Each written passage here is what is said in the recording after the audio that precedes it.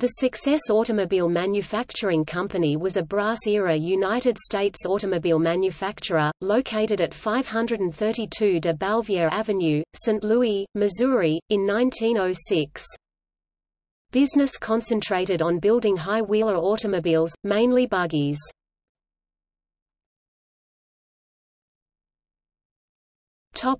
The company. The Success Automobile Manufacturing Company was founded in 1906 by John C. Higdon, who had built his first car in 1896, back then for experimental purposes only.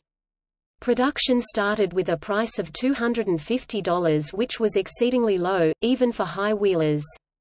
It is the lowest nominal that a new car has ever been sold for, even lower than $260 Ford T in 1925.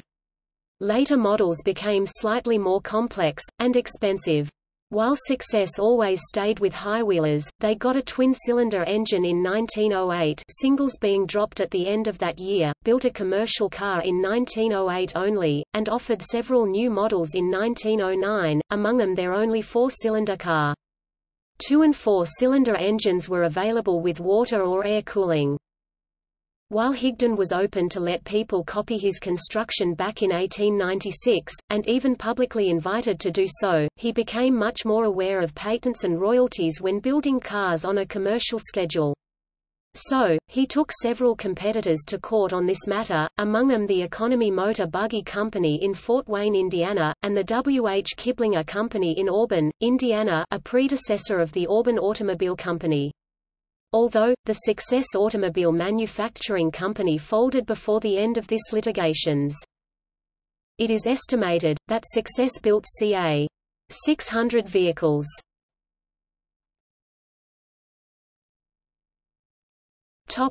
Success Models A and B. Success never offered models other than high-wheelers. The initial Model A featured an air-cooled single-cylinder gasoline engine of 3x3 in bore and stroke, giving a capacity of 21 c.I., or 347.5 cc, and delivered 2 to 3 HP. Steel tires, rubber was available for $25 extra, and a 2-speed planetary transmission brought power via a single chain to a sprocket on the right rear wheel only. The engine was placed under the car, on the right side below the driver's seat. Front wheels had a diameter of 37 in, 940 mm, rear wheels of 41 in, 1041 mm. It claimed speeds of 4 to 18 miles per hour, 6.5 to 29 km per hour, and mileage of 100 mpg, 4.25 L, 100 km. A slightly improved Model B followed in 1907 with a 4 HP single-cylinder engine.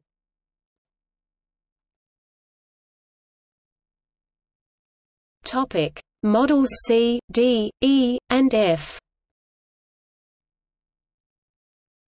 Also in 1908, a slightly more sophisticated high-wheeler came with the 2-cylinder Model C. Its engine delivered 10 HP, and the vehicle got a longer wheelbase.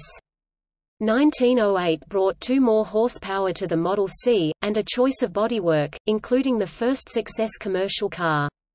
In 1909, the final year of its existence, the single-cylinder model was dropped, as were the additional body styles for the Model C. Instead, new models were introduced, Model D, a Surrey that offered more power and a longer wheelbase for less money than the previous C variant, Model E, which was a more comfortable runabout than the C, offering more power and the longest wheelbase of all Success cars, 96 in. 2,438 mm, and finally a car that was not to be expected by this manufacturer, a 4-cylinder sports car with an output of 24 HP.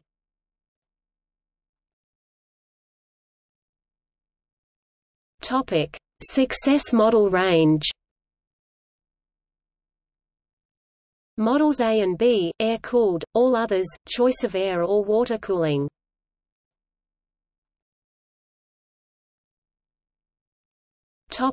Market. High-wheelers had a market of their own, bought mainly in the countryside in an auto-skeptical environment.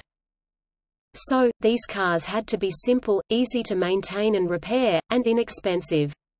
Sophistication was no criterion. Normally, they were offered at prices around $350 bis $450, as the Black for $375. With a price tag of $250, the Success Model A was one of the cheapest and simplest automobiles available in the U.S. at that time. Later Success vehicles competed with slightly more sophisticated high-wheelers, as offered by the Auto Bug Company $850, or the George White Buggy. Still, one has to keep in mind that few automobile manufacturers had yet a nationwide representative network, or even sold their products in the whole country. Car building was often a local business, and for this, comparisons are difficult. Comparing them with real or conventional automobiles is still another challenge, as their building methods, and their construction differed because of their different tasks. The best-selling American car of the early 1900s was the Oldsmobile Curved Dash that cost $650 through its whole production run, but was nearly as outdated in 1906 as the Success was when introduced. Both had no front-mounted engine, and no shaft drive, the latter becoming standard at least for smaller cars very soon, and both had single-cylinder engines while even most high-wheelers used twin, and Ford introduced with its Model N, a four-cylinder, for only $500 in 1907.